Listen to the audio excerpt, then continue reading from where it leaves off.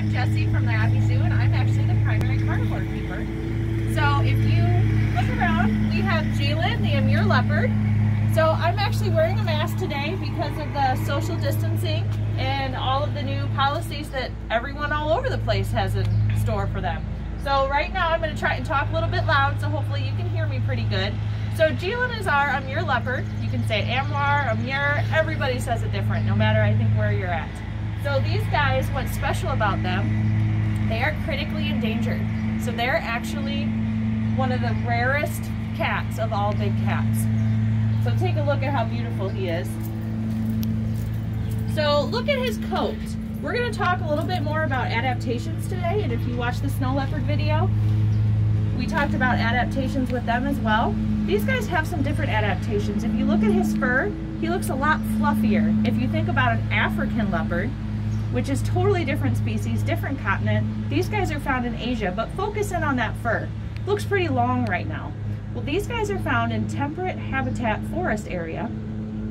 Their fur is actually an adaptation for them because they live in areas that gets very, very cold as well as very, very hot. So their fur in the wintertime grows to about 2 3/4 inches long. And then in the summer, when they shed that winter coat, it goes down to about 1 inch long. So definitely in the summer, they're gonna look more like an African leopard than they do right now. So also their coloration is something we can talk about. Right now he's getting some of his meat. We scattered around his yard for enrichment for him today. But when you look at his coat color, it's actually a little bit more pale in color than compared to an African leopard. The reason it's paler is because it helps him camouflage in the wintertime. So as he eats, take a look at his face. I think we can zoom in on his face and you can actually see him biting at that meat. Well, that's actually an adaptation that they have as well, because in the wild, these guys will eat large animals like hoofstock animals, so sika deer, roe deer. So those big muscles that you see right now as he's eating, you can see it in his cheeks, that's what helps him tear the meat off of his bones. So another thing that we can look at, if he stands up for us, we'll give him a minute to finish eating. While he's finished eating, why don't you guys actually ask your mom or dads, or pause the video and get a tape measure for me and a piece of chalk if you have it. And maybe you can go outside and start to watch this video again. All right, so here's what we're going to talk about as one of his adaptations. So we said that he lives more in a temperate forest. So he can have anything from a rocky surrounding with a bunch of trees. He can have more of an open area. So these guys have to be able to live in all those different areas. So look at his legs. They actually have the longest legs out of all leopard species.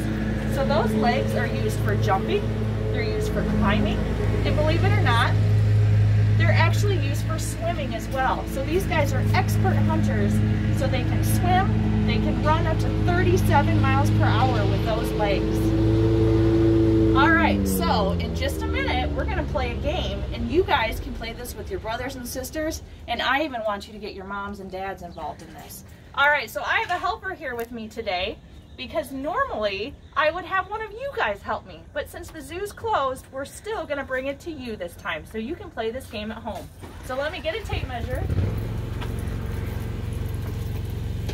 All right, so this is Bree.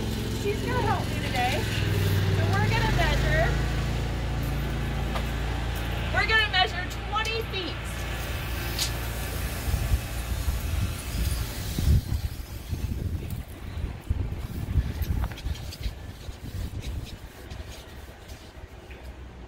All right, so set your tape measure down and then grab your piece of chalk. Again, one of you would be helping me today.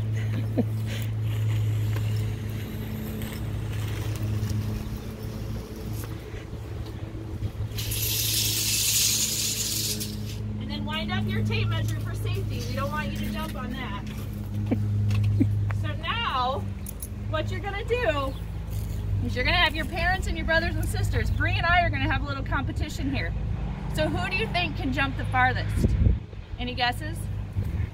I'm gonna say Bree because she's a lot younger than I am. So we'll see what happens. You have longer legs. All right.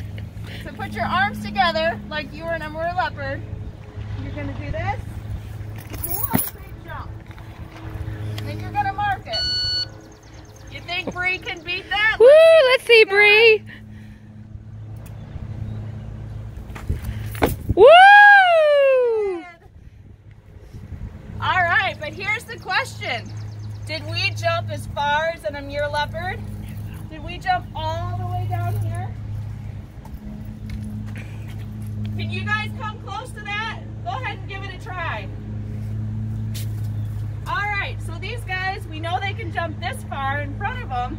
Now, they can jump from here all the way to here, straight up in the air. I don't think I can do that either. I'm not gonna try that any harder than that. So now look at him. You can see him stretched out. See those powerful legs? So we're gonna end with one more thing. Basically, I'm gonna talk about how you guys can help these guys in the wild. I'm gonna give you a little bit of homework to do. So let me show you this sign. So one of the reasons that these guys are critically endangered is because of habitat loss. So we talked about how they live in a temperate forest area. Let me say that right for you guys. So because of that, they live with trees. We can zoom in on this. This is FSC. Basically what this means is all your paper products that have this symbol on it is made from a sustainable wood source.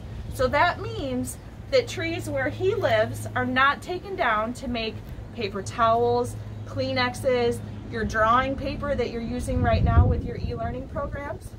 So take a look. This is your homework for today. And when the zoo opens again, if you see me, I want you to tell me exactly what you found and what you guys bought with your family to help conserve this species in the wild.